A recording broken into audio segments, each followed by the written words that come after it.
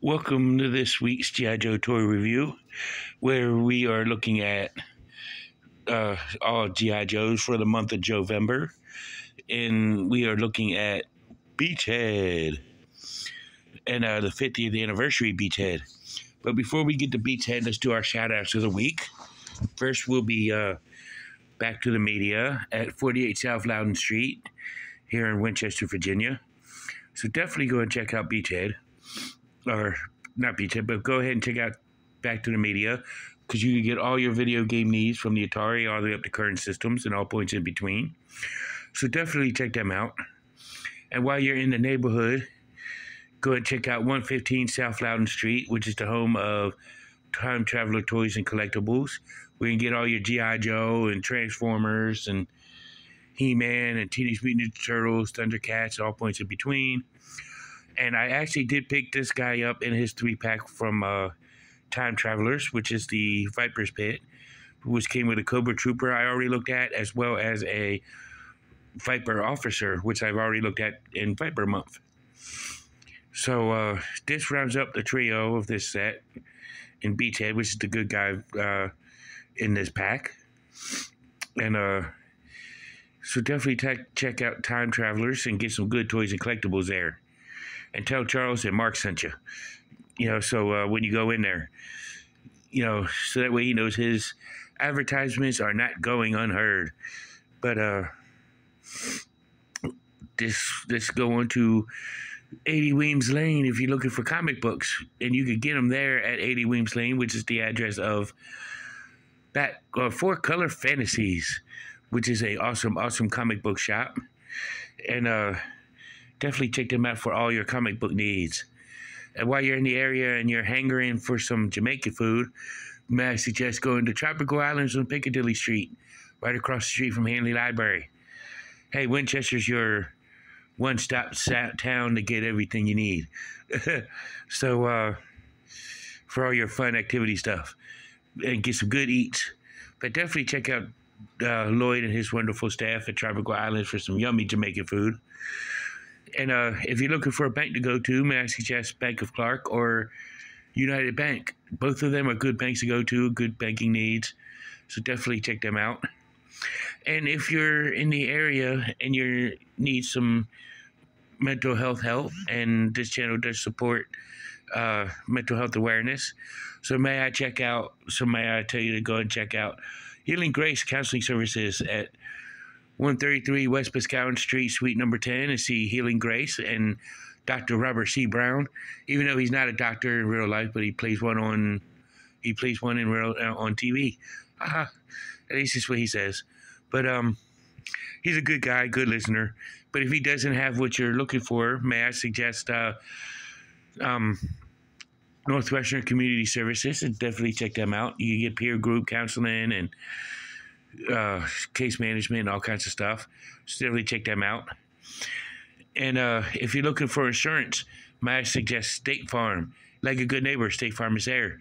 And hey, if you call him, he might speak to Jake. You never know. But let's go ahead and look at Beachhead, which his file card does come in a baseball card type. But this 3-pack came when it was attached to the box, because as you can see, the plain brown backing right there. And it says on there, Ranger, codename Beachhead. And it's got the 50th anniversary logo, picture of Beachhead right there. File name, Sneeden Wayne R. Primary military specialty infantry. Secondary specialty small arms armor. Very similar to Duke that we looked at last week. Very, very similar. Birthplace is Auburn, Alabama. Grade is E8. Beachhead was a lane instructor at the Ranger School in Fort Benning, and an observer advisor at the Covert Ops School in Central America. He's meticulous, patient, and strong-willed. He likes getting up at 0600 hours to take a 10-mile run and PT, physical training, session before breakfast. He enjoys squatting motionless beside a jungle trail for 3 days straight, waiting to ambush bad guys who might never show up. What he hates are people who aren't interested in doing their best. Qualified expert at NATO and Warsaw Pact small arms, which does take a lot out. Speaks a lot about Beachhead, but what it doesn't mention is his lack of wearing of deodorant. If y'all remember the cartoon and the original Beachhead when he was first introduced. But let's take a look at the rest of his accessories. Figure stand, codename Beachhead, G.I. Joe upraised logo with the gold on the front. I kind of like that style. He also has a backpack with a rope attached to the bottom. Nice little pouches, whatnot on it. And he also comes with this crossbow, which can actually attach to the backpack, which is two separate pieces, which is pretty cool. He's got a assault rifle. He's got a hand pistol, kind of like the one Duke came with that we saw last week. He's got a knife. And his ammo pouch, which is pretty cool. And let's take a look at Beachhead. As you can tell, his infamous green balaclava mask. His Ranger's hat, red Ranger's hat. He's got ammo clips on the front. Keeps himself stocked with ammo. And the green shirt, which matches the same material as his balaclava mask. And he's got his brown camo pants with black pouches on the sides. Holster right there. Knife holster. Black boots. Let's just take a look at his articulation. As you can see, he's got a lot of wiggly waggly. Head does take a 360. Arm can raise to about there. Good range of motion to do a 360 all the way around. His elbow can bend as well as swivel. And he can swivel at the wrist. He does have the ab crutch, but the whip gear kind of hinders it. His legs we can do a full split. Leg can lift up to here. Double knee joint. His ankle can pivot, as well as swivel the full 360. And whatnot. So let's take a look at Beachhead all geared up. So here's Mr. Beachhead all geared up, which I actually like the 50th anniversary version better than the 25th anniversary comic 2-pack that he came with Data Frame, or as old school G.I. Joe has known him as Mainframe.